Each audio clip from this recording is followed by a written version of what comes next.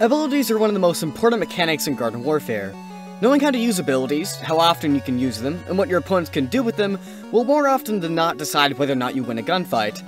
Put simply, if you don't know how abilities work, you're gonna get vanquished a lot. This video goes over any and all abilities that work similar to a character's primary weapon. I've calculated their duration, cooldown, ammo, rate of fire, DPS, and a bunch more. I've left timestamps in the description if you'd like to skip to any specific stat, as well as links to all my data if you'd like to view it yourself. I'd also recommend checking the comment section for any pinned comments, as I'll be using those to make any needed corrections or clarify anything I said. Feel free to also leave any suggestions you might have for future videos here.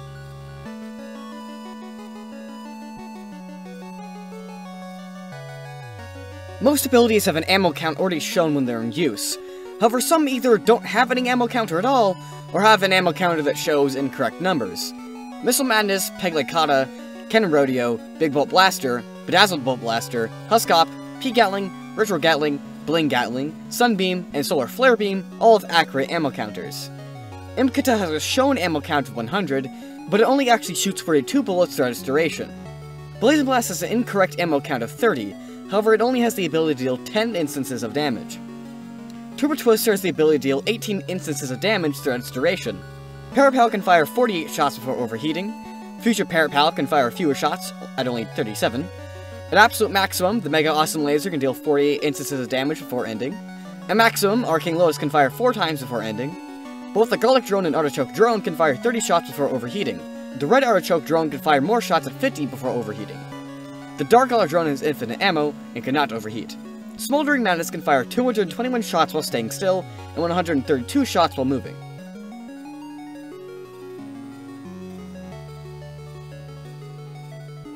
Most weapon abilities only last for a certain amount of time.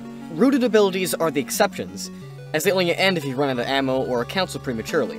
Some abilities also run out faster when being actively fired or while moving. Missile Madness lasts for 5.6 seconds, 1.2 of those seconds being the time before it fires. Impkata lasts for 4.3 seconds, Leg Kata lasts for 3.5 seconds, Turbo Twister lasts for 4.6 seconds, and Blazin Blast lasts for 3 seconds. All drones last for 200 seconds, but while moving the power drains 75% faster, only lasting 50 seconds. The Mega Awesome Laser will last for 20 seconds if not fired, but if fired it will drain 67% faster, only lasting 6.7 seconds. Arcane Enigma lasts for 16.6 seconds, but will drain 60% faster while moving. It also takes 25% of its duration to fire. In comparison, Arcane Lotus doesn't drain any faster while moving, always taking 7.5 seconds to drain. Husk Hop takes 1.6 seconds to empty its clip, but its movement properties can last much longer, for about 2.2 seconds minimum. Smoldering Madness lasts for about 16.6 seconds, but while moving it drains 45% faster, lasting for about 9.3 seconds.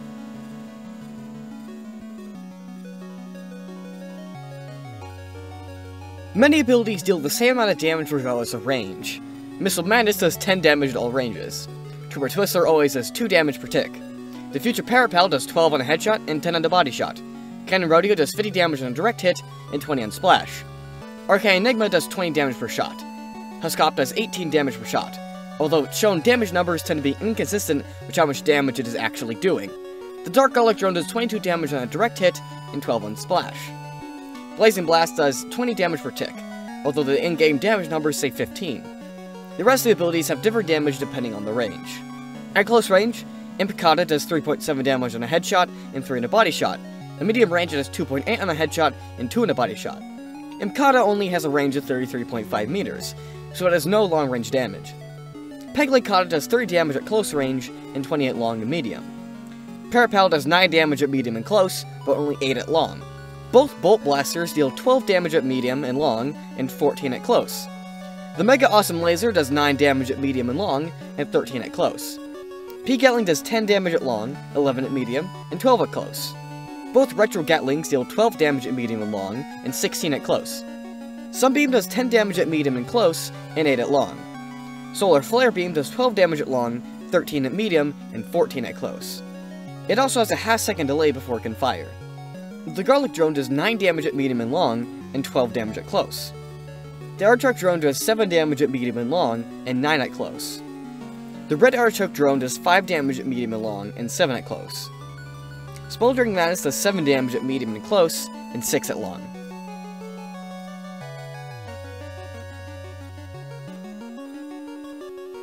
Missile Madness has a 20-second cooldown. Impkata, Arcane Enigma, and Arcane Lotus all have a 35-second cooldown. Leg Kata, Cannon Rodeo, both Bolt Blasters, Husk Hop, all Pea Gatlings, and both Sunbeams have a 30-second cooldown. Turbo Twister has a 25-second cooldown. All drones have a 60-second cooldown.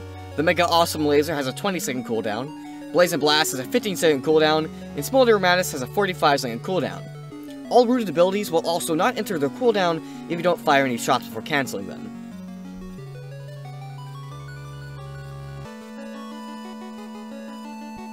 Certain abilities will change how fast your character moves when activated. All rooted abilities obviously make you unable to move, but some other abilities increase or decrease your speed by a certain percentage.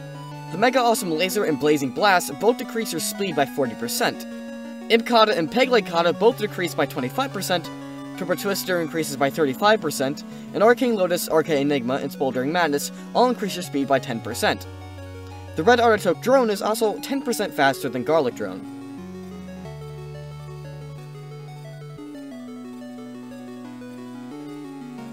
Travel time is an arbitrary stat used for time to kill, but it also gives a general understanding of projectile speed. We'll leave the chart on screen for you to look over, but it's important to note that pirate drones actually have a faster projectile speed than cactus drones, so they'd likely be better at mid-air fights.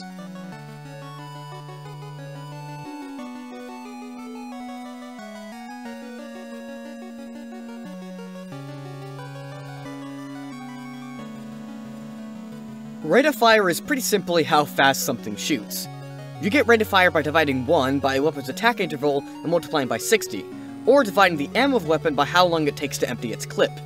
Missile Madness has a rate of fire of 275 rounds per minute. Impkata's is 600 rounds per minute. Leg Kata and Turbo Twister both have 250 rounds per minute. Parrot Pal fires 370 rounds per minute. Future Parrot Pal and the Mega Awesome Laser both have 425 rounds per minute. Cannon Rodeo fires at 60 rounds per minute. Both Bolt Blasters fire at 750 rounds per minute. Arcane Enigma has a rate of fire of 65 rounds per minute. Husk Hop has a ridiculously high rate of fire of 1,800. Pea Gatling fires at 875 rounds per minute. Both Retro Gatlings fire at 450 rounds per minute. Both Sunbeams fire at 625 rounds per minute. The Garlic and Artichoke Drones both fire at 350 rounds per minute. The Red Artichoke Drone fires at 475 rounds per minute. The Dark Garlic Drone fires at 90 rounds per minute, Blazin Blast fires at 240 rounds per minute, and Smoldering Madness fires at 100 rounds per minute.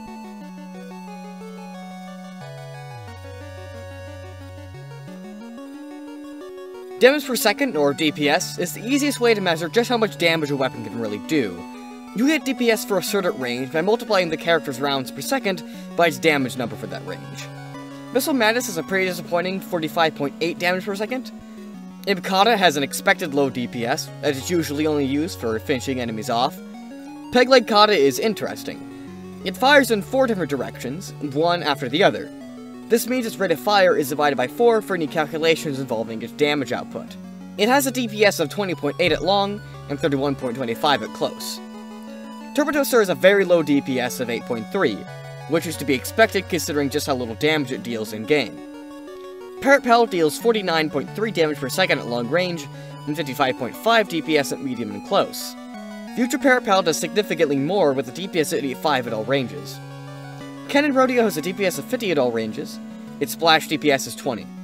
Both Bolt Blasters have a medium and long DPS of 150, and a close range DPS of 175. The Mega Awesome Laser has a long and medium DPS of 63.75, and a close range DPS of 92.08. Arcane Enigma has a DPS of 21.66. Husk Hop has a DPS of 540, because balance isn't exactly PopCap's strong suit. Pea Gatling has a long-range DPS of 145, a medium DPS of 160.4, and a close-range DPS of 175. Both Retro Gatlings have a significantly lower DPS, with 90 at long and 120 at close. Sunbeam has a long-range DPS of 83.33, and a medium and close-range DPS of 104.2. The Solar Flare Beam has a significantly higher DPS, with 125 at long, 135.4 at medium, and 145.8 at close. Garlic Drone has a long and medium DPS of 52.5, and a close DPS of 70. Both Artichoke Drones have lower DPSs. Artichoke has a long DPS of 40.83 and a close DPS of 52.5.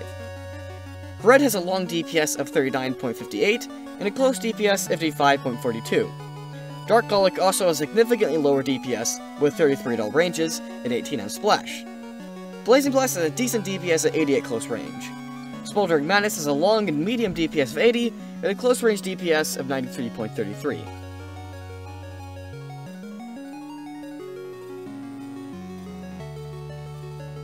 Time to kill is the most accurate way to measure just how good certain weapons are in certain situations. You get time to kill by multiplying a character's attack interval by 1 less than the amount of shots needed to get a specific Vanquish, and then adding any other needed parts like travel time and reloads. I actually made 2 separate charts for the zombies and plant abilities, as I have to worry about different health pools. I also have not done the time to kill for Smoldering Madness, as I'll be doing that in my Torchwood video.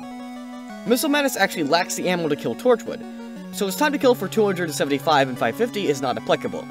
Impkata is also unable to kill any plants with more than 150 health at close and 110 at medium. Leg Kata is unable to kill any plants that are undamaged, as it lacks the ammo. Turbo Twister cannot kill any plants at full health, as it lacks the duration. At all ranges, the future Parrot Pal clearly beats out the default drone. Parrot Pal also beats Garlic Drone at long and medium, but Garlic Drone is much better at close range. Both Artichokes are worse than Garlic Drone, with normal Artichoke being better than Red at long and medium. They're mostly the same at close, however.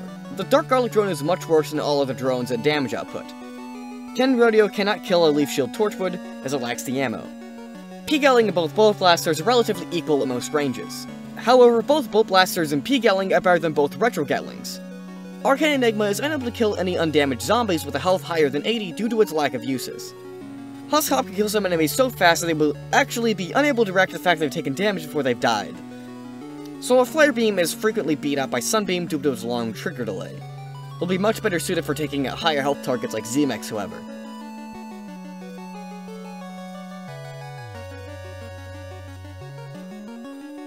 Many weapon abilities, especially those added post-launch with Garden Warfare 2, lack any info in their damage outputs.